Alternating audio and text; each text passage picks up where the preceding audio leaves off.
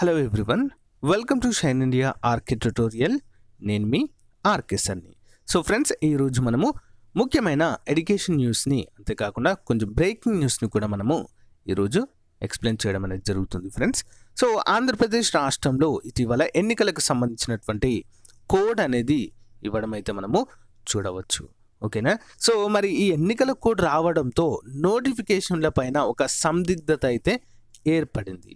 So ఇటీవల కొన్ని కారణాల వల్ల వీటిని వాయిదా వేస్తూ కోర్టు అనేది తీర్పు ఇవ్వడం జరిగింది. ఎన్నికలు ప్లస్ ఎన్నికల కోడ్ను కూడా తాత్కాలికంగా రద్దు చేయడం అయితే జరిగింది. మరి ఇక్కడ నోటిఫికేషన్ని రద్దు చేయగానే, ఎన్నికల కోడ్ రద్దు చేయగానే సో చాలామంది స్టూడెంట్ కామెంట్ రూపంలో తెలియజేయడం జరుగుతుంది, సార్ నోటిఫికేషన్ ఎన్నికల కోడ్ అనేది రద్దయింది, మరి మనకేమైనా నోటిఫికేషన్స్ వచ్చే అవకాశము ఉందా అనేటువంటి ఒక ముఖ్యమైన క్వశ్చన్ని చాలామంది ఫ్రెండ్స్, ఒక్కరు కాదు ఇద్దరు కాదు చాలామంది ఈ క్వశ్చన్ అడగడం జరిగింది. సో మరి కొత్త నోటిఫికేషన్లకు అవకాశం ఉందా, అవకాశం ఉంటాయి ఎప్పుడు, ఇంకెంత టైం పడుతుంది అనేటువంటి విషయాన్ని మనము ఇక్కడ క్లియర్గా తెలుసుకుందాం. సో ఇక్కడ కోడ్ రద్దు అనేటువంటి విషయాన్ని ఈరోజు పేపర్లో మనము గమనించవచ్చు. ఎన్నికల కోడ్ తొలగించాలని SECకి సుప్రీంకోర్టు ఆదేశము. స్థానిక ఎన్నికల తుది తేదీ నిర్ణయించాకే తిరిగి కోడ్ ప్రకటించాలి. అప్పటిదాకా అభివృద్ధి కార్యక్రమాలకు అంతరాయం కలిగించొద్దు. ఎన్నికల తేదీ నిర్ధారణకు ముందు రాష్ట్ర ప్రభుత్వంతో సంప్రదింపులు జరపాలి. నిర్ణయం తీసుకునే ముందు వాయిదాపై ఎందుకు చర్చించలేదు?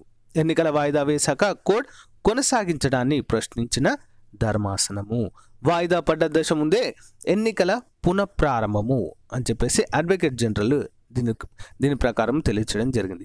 అయితే ముందుగా ఒకటి మనం ఆలోచించాలి, అసలు ఈ యొక్క ఎన్నికలు జరగాల్సినవి ఎందుకు వాయిదా వేశారు? ఎందుకు వాయిదా వేశారు ఫ్రెండ్స్? కోవిడ్ ప్రభావం వల్ల, కరోనా వైరస్ ప్రభావము వల్ల. సో తిరిగి ఎప్పుడు ఎన్నికలు ఉంటాయంటే సింపుల్ ఫ్రెండ్స్, ఎప్పుడైతే ఈ యొక్క కరోనా వైరస్ ఉధృతి అనేది తగ్గుతుందో మళ్ళీ అప్పుడే ఉంటాయి. మరి ఎప్పుడు తగ్గుతుంది? అది మన చేతుల్లో లేదు. ఎన్ని రోజులు పడుతుంది? అది కూడా మన చేతుల్లో లేదు. ఇంకా 1 మంత్ పడుతుందా, 2 మంత్స్ పడుతుందా, 6 నెలలు పడుతుందా, 1 ఇయర్ పడుతుందా ఈ యొక్క ఉధృతి తగ్గడానికి? అది తగ్గినప్పుడే ఎన్నికలు జరుగుతాయి ఆంధ్రప్రదేశ్ రాష్ట్రంలో. ఎన్నికలన్నీ జరిగిన తర్వాతే కొత్త నోటిఫికేషన్లకి అవకాశము ఉంటుంది. సింపుల్గా ఫ్రెండ్స్, అర్థమైంది కదా? సో ఎన్నికలు జరిగాకే మనకు కొత్త నోటిఫికేషన్లకు అవకాశము ఉంటుంది. అప్పటి వరకు ఎలాంటి నోటిఫికేషన్ కానీ, ఏపీపీఎస్సీ క్యాలెండర్ కానీ, నెక్స్ట్ టెట్ DSCకి సంబంధించినటువంటి నోటిఫికేషన్లు కానీ ఉండవు. కానీ మామూలుగా నోటిఫికేషన్ వచ్చిన ఎగ్జామ్స్ ఉంటాయి కదా. సో ఏపీపీఎస్సీ రీసెంట్గా కొత్త పరీక్షా షెడ్యూల్ని కూడా రిలీజ్ చేయడం జరిగింది. సో వాటికి సంబంధించినటువంటి ఎగ్జామ్స్ జరుగుతాయి ఫ్రెండ్స్. ఏదో ఒక రోజు సండే కాబట్టి ఏదో ఒక రోజు వాటిని కండక్ట్ చేయడం అయితే జరుగుతుంది. కానీ కొత్త నోటిఫికేషన్లకు మాత్రం ఇప్పుడైతే ఛాన్స్ లేదు ఫ్రెండ్స్. సచివాలయ ఎగ్జామ్స్ కూడా ఎన్నికలు రద్దు అయ్యాయి కాబట్టి, సో ఎన్నికల కోడ్ కూడా లేదు కాబట్టి యాజ్ యూజువల్గా అనుకున్నట్లుగానే ఇప్పుడు మనకు ఏప్రిల్లో జరిగే అవకాశమే ఎక్కువగా ఉంది ఫ్రెండ్స్, గ్రామ వార్డు సచివాలయ ఎగ్జామ్కి సంబంధించి. ఓకేనా? సో దీనిలో ఎలాంటి మార్పు అయితే ఉండకపోవచ్చు. కానీ కొత్త నోటిఫికేషన్లకు మాత్రము సో డిపెండ్స్. ఎప్పుడు అంటే కరోనా వైరస్ ఉధృతి తగ్గి, అది ఎప్పుడైనా కావచ్చు, 1 మంత్ కావచ్చు, 2 మంత్స్ కావచ్చు, 3 మంత్స్ కావచ్చు, అది తగ్గిన తర్వాత వెంటనే ఎన్నికల కూడా అమల్లోకి వస్తుంది. ఓకేనా? సుప్రీంకోర్టు ప్రకారం ఎన్నికల కోడ్ అమల్లోకి వచ్చిన తర్వాత, ఎన్నికలు నిర్వహించిన తర్వాత, సో ఎన్నికల కోడ్ రద్దు అయిన తర్వాత రద్దు కాదు, ఎన్నికల కోడ్ మొత్తం అయిపోయిన తర్వాత మనకు ఒక క్లారిటీ వస్తుంది. నోటిఫికేషన్లు ఎప్పుడు వస్తాయి? ముందుగా క్యాలెండర్ రావాలండి. ఫస్ట్ క్యాలెండర్ వస్తే అన్నిటిపైన కూడా క్లారిటీ వస్తుంది.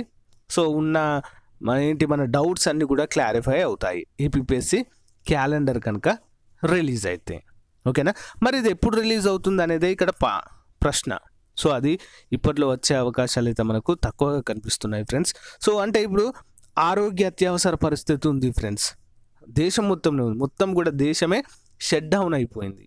ఓకేనా. ఈ కరోనా వైరస్ వల్ల అన్ని రాష్ట్రాలు తాత్కాలికంగా సెలవులను ప్రకటించడం అయితే మనము చూడవచ్చు. కరోనా వైరస్ ఉధృతి అనేది చాలా చాలా తీవ్రంగా మారిపోయింది ఫ్రెండ్స్. రోజు రోజు కూడా కరోనా వైరస్ కేసులు పెరిగిపోతున్నాయి. సో అంటే ఇప్పుడు ఇది మనము 2వ స్టేజ్లో ఉన్నాం ఫ్రెండ్స్. కరోనా వైరస్ అంటే కేవలం విదేశాల నుంచి వచ్చినటువంటి వ్యక్తులకు మాత్రమే కరోనా వైరస్ ఉంది. ఒకవేళ 3rd స్టేజ్లోకి వెళ్ళినట్లయితే దాని యొక్క ఉధృతి అసలు ఆపతరం కాదు ఫ్రెండ్స్. అప్పుడు ఏమవుతుందంటే మనుషులకు ఒక అంటువ్యాధిలాగా అంటుకుంటూ పోతుంది. సో కేసులు అనేవి 10ల సంఖ్యలో 100ల సంఖ్యలో పెరిగిపోతూ ఉంటాయి. సో అందుకే ఈ యొక్క ఉధృతి అనేది రాకుండా ఉండాలనేటువంటి ఉద్దేశంతోనే సో ఎక్కువ జనాలు గుమిగూడకుండా చేయడమే దీని యొక్క ప్రథమ కర్తవ్యము. భారతదేశ ప్రభుత్వం కూడా అలాంటి చర్యలు తీసుకుంటుంది. సో ఎన్నికల సమయంలో కూడా చాలామంది ఒక దగ్గరికి చేరే అవకాశం అయితే ఉంటుంది కాబట్టి వీటిని రద్దు చేశారు తాత్కాలికంగా. ఓకేనా. సో మరి పబ్లిక్ ఎగ్జామ్స్ కూడా రద్దు చేస్తాము అనేటువంటి ఒక మాట అయితే వినిపిస్తుంది ఫ్రెండ్స్. మరి ఎంతవరకు కరెక్టో అంటే ఎంతవరకు నిజమో ఇంకా అయితే మనకు రాలేదు. ఒకవేళ కనుక వాటిని కూడా రద్దు చేసినా చేయవచ్చు ఫ్రెండ్స్. ఎందుకంటే దీని యొక్క ఉధృతి అనేది చాలా వరకు పెరిగిపోతే మాత్రము అసలు ఏముండవు ఫ్రెండ్స్, అన్నీ కూడా రద్దు అయిపోతాయి. భారతదేశంలోనే మొత్తము షట్ డౌన్ కూడా అయ్యే అవకాశాలు మాత్రము చాలా ఉన్నాయి. ఓకేనా. సో ఇప్పుడు ఒక క్లారిటీ వచ్చే ఉంటుంది ఫ్రెండ్స్ మీకు. ఎప్పుడైతే కరోనా వైరస్ తగ్గుతుందో అప్పుడే మళ్ళీ ఎన్నికలు కూడా వస్తుంది. ఎన్నికలు అయిపోయిన తర్వాతనే మనకు నోటిఫికేషన్లు వస్తాయి ఫ్రెండ్స్. సింపుల్. సో అప్పటి వరకు మీరు మీ ప్రిపరేషన్ని చదువుతూనే ఉండండి. ఓకేనా. సో ఫర్ ఎగ్జాంపుల్ ఇప్పుడే ఎగ్జామ్ పెడితే మీకు ఒక సచివాలయ ఎగ్జామ్స్కి ఒక 70 మార్క్స్ వచ్చాయనుకోండి. 70 మార్క్స్ వస్తే అసలు జాబ్ అనేది పక్క క్వాలిఫై అయితేనే పక్క ఈసారి. సో 70 మార్క్స్ వస్తాయి ఫర్ ఎగ్జాంపుల్. ఇంకో కొంచెం బాగా చదవండి, ఎగ్జామ్ వరకు మంచిగా ట్రై చేయండి. ఒక 100 మార్క్స్కి ట్రై చేయండి. సింపుల్. 100 మార్క్స్కి అంటే మీ యొక్క ప్రిపరేషన్కి పదును పెట్టండి. ఓకేనా. సో చాలా మంచి అవకాశమే చెప్పుకోవచ్చు ఇది. సో కానీ ఏజ్ అయిపోతున్నటువంటి అభ్యర్థులకు మేబీ ఏజ్ రిలాక్సేషన్ కూడా పెంచే అవకాశాలు అయితే ఉన్నాయి. ఏపీపీఎస్సీ దగ్గర 42 యాక్చువల్గా అయితే 46కు పెంచే అవకాశాలు అయితే మనకు ఉన్నాయి. కాబట్టి దీనిపైన మనం ఎక్కువగా ఆలోచించాల్సిన అవసరం అయితే లేదు. వన్స్ నోటిఫికేషన్ రిలీజ్ అయ్యాక పూర్తి క్లారిటీ అనేది మనకి వస్తుంది. ఇక డిఎస్సి వాళ్ళే చెప్పుకోవచ్చు. డిఎస్సి వాళ్ళే చెప్పుకోవాలంటే టెట్ ఇంకా అలానే ఉంది, డిఎస్సి కూడా ఎక్కడి గొంగలే అక్కడే వేసినట్లుగా ఉంది. బట్ దీనిపైన కూడా బాధపడాల్సిన అవసరం లేదండి. సో దీనిపైన కూడా ఒక మంచి క్లారిటీ అయితే మనకు వస్తుంది, కానీ కొంచెం టైం పడుతుంది. డిఎస్సి అంటేనే తెలుగు రాష్ట్రాల్లో ఏంటంటే ఇది ఒక ఐఏఎస్తో సమానం ఫ్రెండ్స్. అంత భారీ సిలబస్ ఉంటుంది, అంత చదవాల్సిన పరిస్థితి అయితే ఉంటుంది. డిఎస్సికి సంబంధించి అంత కఠినంగా ఉంటుంది. కాబట్టి దీనిపైన ఎంత ప్రిపరేషన్, ఎంత మనము ఎప్పుడు ఏం చేయాలంటే రివిజన్ చేస్తూనే ఉండాలి. ఒకసారి అయిపోయింది అనుకోండి సిలబస్ మొత్తం కూడా ఇంకోసారి కంప్లీట్ చేయండి, ఇంకోసారి అట్లా రివిజన్ చేస్తూనే ఉండాలి. అలా అయితేనే మంచి స్కోర్ తెచ్చుకోవచ్చు ఫ్రెండ్స్. మంచి స్కోర్ తెచ్చుకోవచ్చు, ఈజీగా జాబ్ తెచ్చుకునే అవకాశాలు అయితే ఉంటాయి. ఓకేనా ఫ్రెండ్స్. సో ఫ్రెండ్స్ నాకు తెలిసి ఒక క్లారిటీ అయితే మీకు వచ్చిందని అనుకుంటున్నాను. సో మీ ప్రిపరేషన్కి అయితే పదును పెట్టండి ఫ్రెండ్స్. చదవడానికి మ్యాక్సిమం టైం అనేది స్పెండ్ చేయండి. మనకైతే నోటిఫికేషన్లు ఇప్పుడు వచ్చే అవకాశం అయితే చాలా తక్కువ. ఇప్పుడు ఇది మొత్తం కూడా ఈ యొక్క కరోనా వైరస్ పైన ఆధారపడి ఉంది.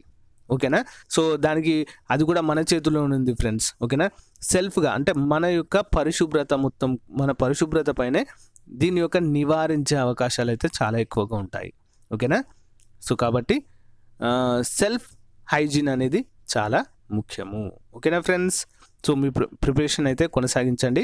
సో నిరుత్సాహానికి లోన్ కాకుండా సో పాజిటివ్గా ఉండి చదవండి. ఓకేనా. Thank you friends. Have a nice day. Bye.